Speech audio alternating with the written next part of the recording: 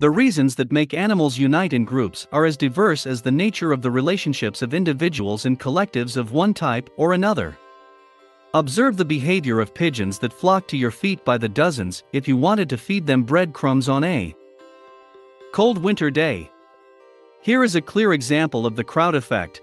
Everyone acts solely in their own selfish interests, perceiving everyone else as an obstacle to their own desires. Simultaneously rushing to one piece of bread, pigeons push away neighbors, huddle together in a tight pile, sometimes piling on each other's backs, trying to make their way to the coveted feed, around which a dump has formed. Their behavior is chaotic, there is no order at all.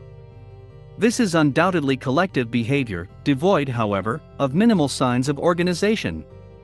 And a flock of sandpipers feeding on the surf strip of the seashore behaves completely differently. In flight, the birds keep very close together, but after landing, they quickly disperse along the shallows. All the members of the flock move in the same direction, time after time frantically plunging their beak into the wet sand and snatching small crustaceans out of it. At the same time, the distances between the nearest neighbors remain surprisingly constant all the time. But if someone, carried away by hunting, approaches a neighbor by 2 to 3 meters, he immediately reacts to the disorder, taking a threatening pose. This is quite enough to increase the distance that was shortened. It rarely comes to a fight, because there is enough space on the seashore for everyone. The system of certain prohibitions. This example allows you to understand the main principle of any organization. Its essence is in the system of certain prohibitions. If each member of a group behaves as he wants, this is exactly what happens in a flock of urban pigeons. It is nothing more than an unorganized crowd, primordial chaos. If there are some minimal prohibitions, we can already talk about an organized community. A flock of feeding waiters can be called the simplest organized collective. The simplest for the reason that this collective lacks a number of properties inherent in many much more complexly organized animal communities.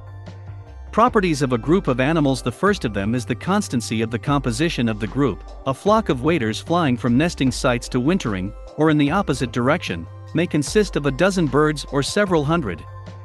A large flock easily splits into 2 or more. Small flocks unite without hindrance.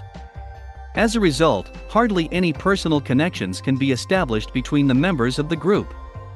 And this means that no one knows in advance exactly how his temporary neighbor will behave. Acquaintance of individuals is the second sign of an organized collective. It is clear that partners can be personally identified only in a small group of permanent members, or outsiders are not allowed.